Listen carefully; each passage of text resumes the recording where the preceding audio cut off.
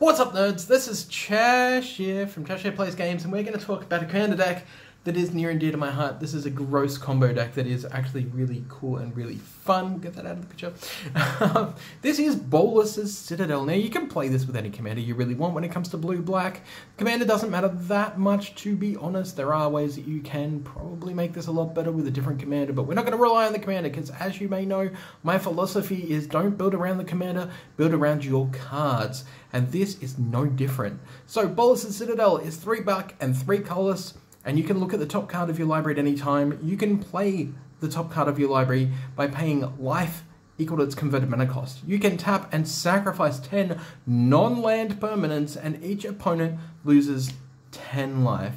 I hear, Josh, how do I break it? What are you talking about? Well, here's the combo.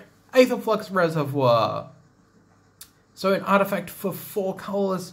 Whenever you cast a spell, you gain 1 life for each spell you've cast this turn, pay 50 life, and Aetherflux Reservoir deals 50 damage to target creature or player. Now, you're probably asking me how this is going to work because you're paying life for your cards. Well, that's fine. We'll get there in a second, but first you need to know some combos. What is the main combo? Bam! Sensei's Defining Top. Of course, right? For 1 mana you get this artifact, which you can pay 1 to look at the top 3 cards of your library and put them back in any order. You can tap and draw a card and then put this back on top of your deck. Put it back on top of your deck. Pay 1 life, put it into play. Put it back on your top of your deck. Pay 1 life, gain 2 life instead of 1 life because it's your second spell. Repeat, repeat, repeat, repeat, repeat. Kill your opponent. Awesome, cool.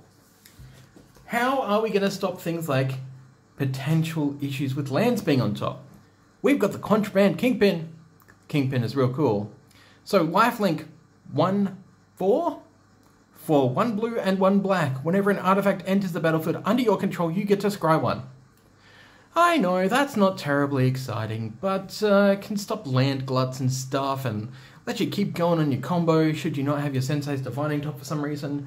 But you can also play Retract. This is 1 blue, return all artifacts you control to the owner's hand. Now, last ditch effort, last resort. Be very careful with this, because this will bounce your Bolas'S Citadel. But this can help with your eggs if you've got a way to play them all really cheap. Which we do, which we don't need to talk about. There's mana reducers, you already know about that. Speaking of mana, we're playing Lotus Petals, and Mox Amber, and Lotus Bloom, and Soul Ring, and Felwar Stone, and Thought Vessel. Now, why are we doing this? Sky Diamond, Dimir Signet, we'll get there. Darksteel Signet, Thran Dynamo, this is it's not foil, so it's not pretty enough, but it's pretty pretty. And, oh, really? Paradox Engine?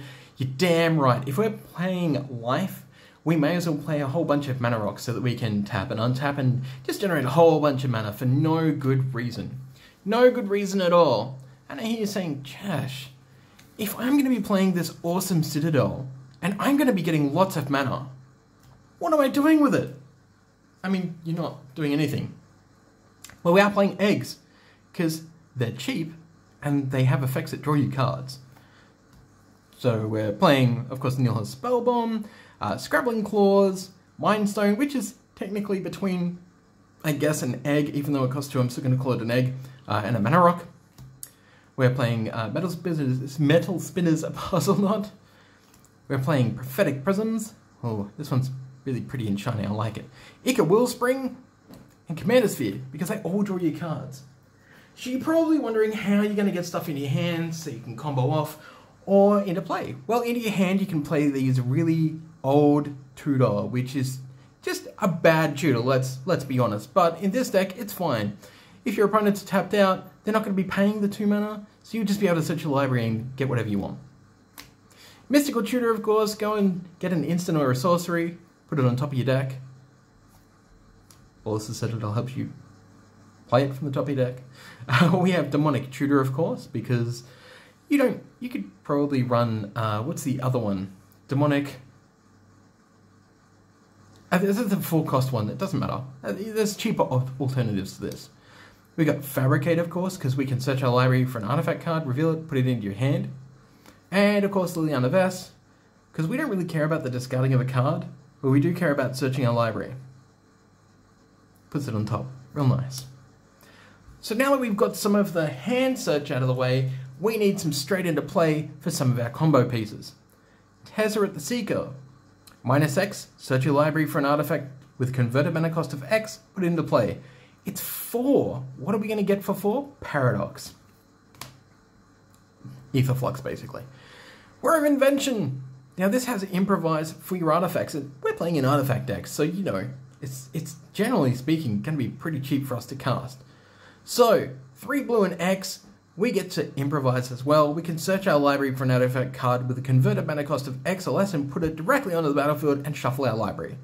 So, that means, whoop, Bolas'S Citadel, straight in.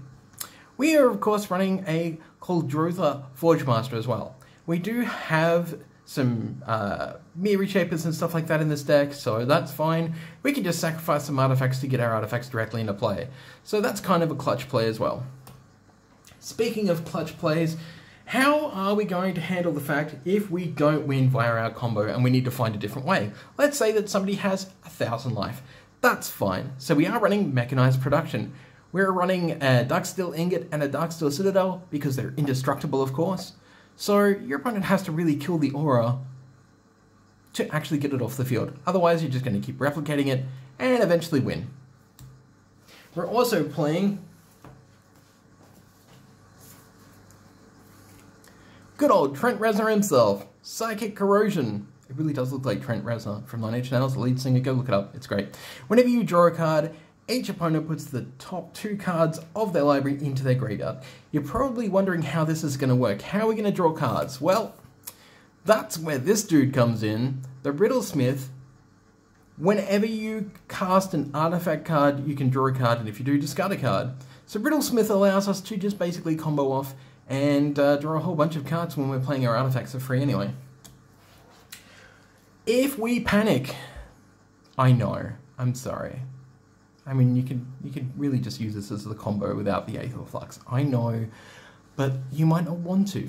We're playing Doomsday stacks. Doomsday, Ponder. Well, I mean, Chromatic Sphere. We kind of want that in play. And a 5th card, which doesn't really matter. But basically what we do is we just draw cards, play Labman, pay you 2 life, draw the last card that's not in your library, and you win the game. It's that simple. Doomsday stacks. Look it up. I might link something down below. If you want a little bit of grossness, of course, Vidalcan Ori allows us to play non-land cards whenever you could play an instant.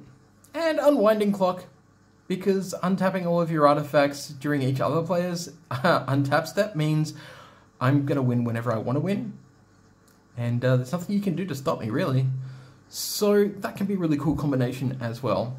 So this has been Bolas'S Citadel. I'm really excited to play this deck. I've tested it out a bit, and this version's a bit shonky, and it needs a couple of things like a reshape and stuff like that. But I can tell you what, this is extremely powerful, and I would not be surprised if the Rules Committee has Bolas'S Citadel way up there on the watch list, because really, this is just a super gross combo, and the design is just super gross.